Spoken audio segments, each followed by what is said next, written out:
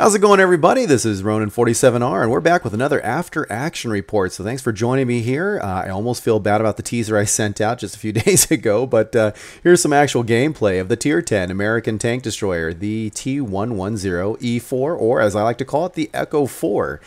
And we are opening up here on cliffs. Let's go ahead and take a quick look at how the map is, and it is considered a well, it's considered a fairly open map there, you know, but it does have some things to hide behind, so it's mixed. Standard battle. In this game mode, there are two flags, and each team spawns near their own. The objective is to either eliminate the opposing team completely, or capture their flag within 15 minutes to claim victory. Alright, so again, we're doing standard battle. Pretty common. We know how that works, and it is a summer camouflage scheme, but, you know, there are some things to hide behind, and there's some open spots. It's really nice, well, dare I say, mixed environment. So, looks like the crew is, the green team is heading over towards the, well, it's to the east in general. And you never know, at least with randoms, you know, they're indicating they're going in that direction. Some have said all the way around the point at E8, E9. Some of them were pointing at, well, you know, G6, G7. Maybe they're going to go there and then make a left northwest. You never know. So I absolutely do not want to be front line. I'm a tank destroyer, and I should be shooting over the shoulder of my comrades. And, you know, Tier 10, it's a whole different world, in my opinion. So it's just a different animal. The folks that play there, the level of your crew, the level of the players, the experience of the players, it's just a really different world for me. Not to mention, of course, the technology itself, view ranges, the amount of damage, you know, just the things that the vehicles, the tanks can do at this tier. So we do have only 2 tanks going around the point. I am attempting to get around here to the end here and have as much distance between myself and the enemy while sniping. Now, I made the choice to kind of, you know, I should be hustling into position, but the light tank at the top did a great job of distracting me. Just by nature of being up there, I have to stop and make a decision. But I'm going to go for some tasty targets over here. And I'm playing very sloppy because, to be honest, I have not played very much, and I'm just very excited to get back into it. So I had my tank fully broadside, but I just wanted to get a shot off and then reposition while the tank was reloading. I find that it's easier for me to come up with a lot of things not to do when I share my after action reports with you. But whatever, you know, when it's good stuff, I'll point it out, and all the many not good stuff I can point out too. And there goes the artillery, the M43, popped me really well. Now, to my knowledge, I don't think my crew is 100% yet. I don't recall at the time of this particular recording, but, you know, as time goes on, I get used to the tank and my crew gets all fired up and awesome like. We will only get better. Alright, so it is fun just to get these treads rolling because it has been far too long for me.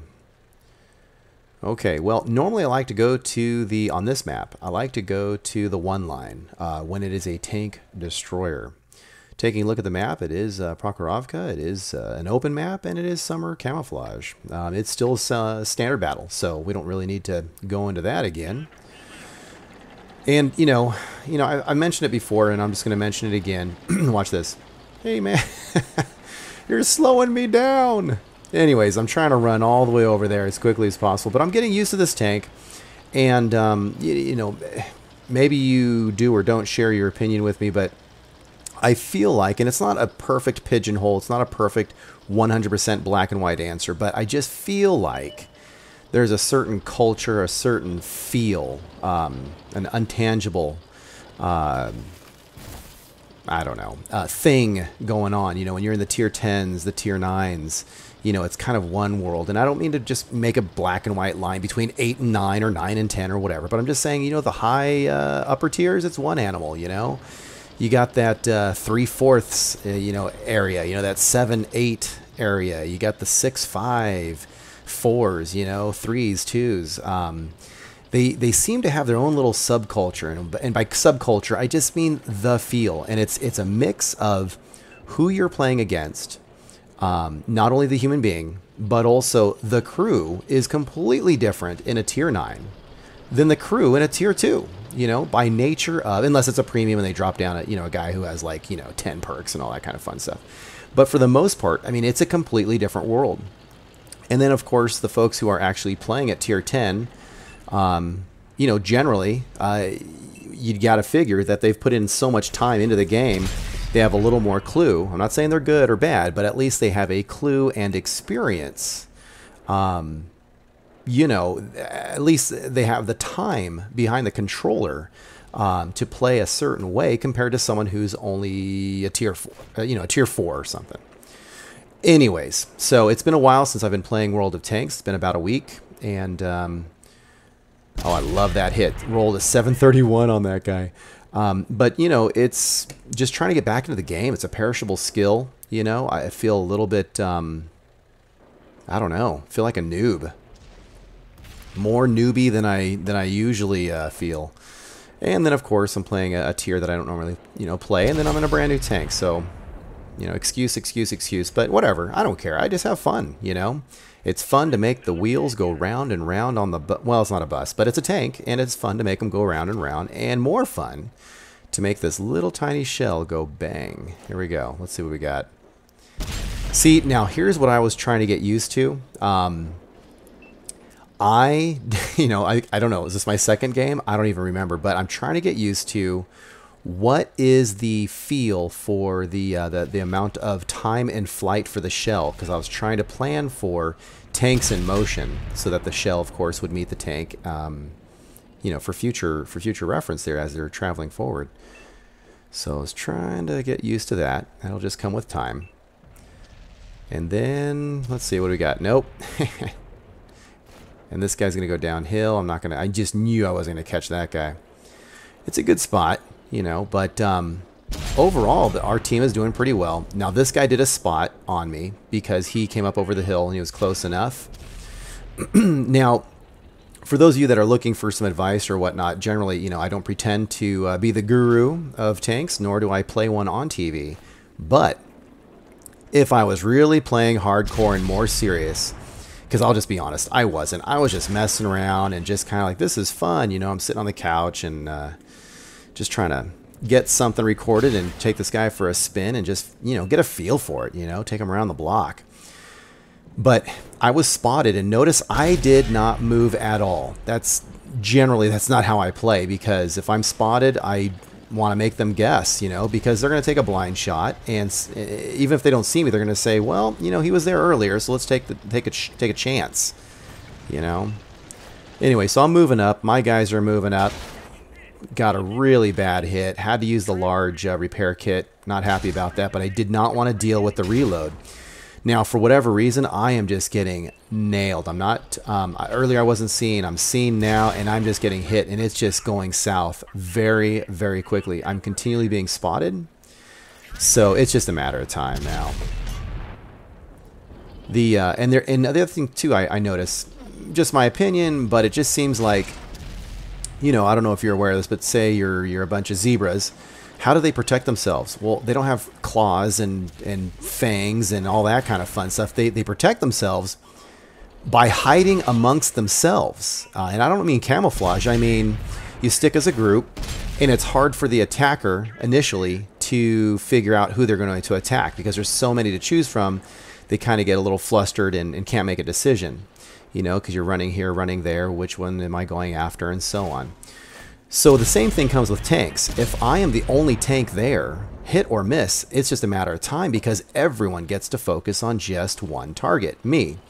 That's one of the benefits of rolling with a group, in my opinion, is that yes, there's more guns in play, but it's also more targets for them to worry about, because usually you are not going to run into a group of enemy, or, you know, you're not going to see a red team all working together and all of them saying, okay, let's work on this tank. Concentrate fire on this guy, concentrate fire on that guy.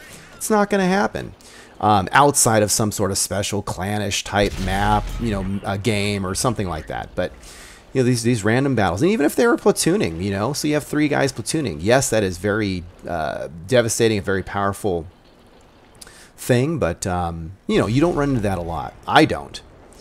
Anyways, getting back to the game, you can see I've been going back and forth using this tank for defense. I am being spotted, and luckily the artillery's gone, but you know they know where we are. And this this tier 10 Russian heavy tank here to my right, this guy here, he was doing a great job. I'm going to give him credit. I think I should give him credit. He was behind me, and he was using me and the dead tank for cover, but he was being kind enough, having good sportsmanship, where he was not blocking me in. So I would take a shot, and then I would scoot forward, take cover. He would take a shot, you know, and I'd pull back. So that was nice. All right, well, anyways, I don't know if you caught it, but I got shot by a leopard from way across the other side. He shot me in the side, and I went bye-bye. So now we are on Abbey, and this is an encounter battle. Let's check out what the rules are. Encounter battle. In this game mode, there is only one neutral flag under neither team's control, and teams spawn at opposing sides of the map equidistant from the flag. The objective is to either eliminate the opposing team completely or capture the flag within 15 minutes to claim victory. All right, well, you know, we're on Appy, like I said. This is a very, very interesting map to me because, I don't know, I've had such good and not good games on this thing because there's so much variety. Dare I say, it's kind of like when you make a choice on this map, when you go, I don't know, let's say you go down the one line, you know, whether it's the one line or the two line, but let's say you're going down on the west side of the map. You're halfway down the map and something's going on the other side of the map. You can't just shoot over like a flat open map. I mean, it just takes a lot of time to get all the way around this map. And so to me, it's kind of like a flip of the coin. If everything's going well, that's one thing. If it goes badly, it's hard to recover. In my opinion, it's very hard to recover and change in this map. All right, well, anyways, getting back to this, and a little shout out to USS Wisconsin 94. Not quite a review, my friend, just an action, you know, after action report, just a little taste. You know, I'm just getting into this thing, but I hope you like, because I know this guy, you know, he's a buddy of mine that subscribes and whatnot, and he's you know, he's working on the tank destroyer lines, so this is very interesting to him, especially. I get it. I like the gun on this thing. But see, you know, again, you're tier 10, and it seems like everybody has a strong gun, but the reload is not that bad. Now, that sucked. I'm not going to blame him. Blank happens, you know, but it's one of the problems working with, you know, a bunch of randoms, and everyone's just thinking for themselves. You know, I don't know. I might have made the same mistake. I'm not going to say I wouldn't. Who knows? But I just hate when you're aimed in, you took the time to do what you need to do, and then somebody rolls in front of you right when you're shooting. But you know, I like the mobility. I really do. I feel like it really gets up and goes. I like the ability to have a turret, although I can see where, you know, because again, I've played with non-turreted, you know, tank destroyers. I can absolutely live without it. But it does offer that little bit of, or a lot of, fudging, if you will. Like, you know, when you're without a turret, you really have to get into a position and kind of be the claymore, you know, and face the enemy a certain way. Period. Done. You know. With this, though, there's a lot more variety. You know, I can like, look what I'm doing here. I'm scooting over here. He's at a 45-degree angle. Scoot back, scoot forward, just like a regular tank. I don't have to scoot forward, turn the whole hull, hopefully zoom in on, you know, aim in on a shot, make my choice. Got to change my mind. You know, turn the whole, you know, hull a different way, go forward. It's just a lot more work. So nothing's for free in this world. And, you know, you want the armor, you want the stronger gun, you go with the, typically, you go with the less mobile. Can't have everything. So incoming artillery shot there. That was kind of cool looking. So I just wasn't able to get my gun on that guy. Look at these guys. This is what I mean. I don't know. That's crazy. Look at that. Why are three guys banging each other and the other guy bangs, and it's just, I don't know. It wasn't mission critical, not like anyone was aiming in, but it just seemed sloppy. It just seemed, you know, I don't want to sound negative, but it's just, I don't know. Call me crazy. I'm crazy. Bam! 913 on that guy. What was that, a tortoise? Sweet. That was cool. But like I said, it's a whole different world. I mean, look at all these guys. They understand they're using cover and stuff, and they're all, you know, that part's down. What I find with most players, you know, It's easy to give advice, I know. So forgive me for sounding like Mr., well, then be a better player. Well, I try. But anyways, getting back to giving the advice that nobody asked for, it seems like the first thing that people pick up is the easier things to pick up. And the easier things to pick up is how to use your tank. If you're going to learn something, they learn about side scraping. They learn about, using a dead tank for cover and blah, blah, blah. That's like level 1, But what I also noticed, though, is that, and most people play individually, and it makes sense. What it seems like is, even if you're not platooned up, even if you're not working, on a team that you're communicating with, what I notice is that people don't get the skill. I don't want to say negative and say they never, but it just seems like they hardly get the skill. Slow to come is working as a team. And if you can work as a team, and I think I have a decent ability to do this, is I can work with a team without even talking to them, because to me it's common sense. I'm situationally aware.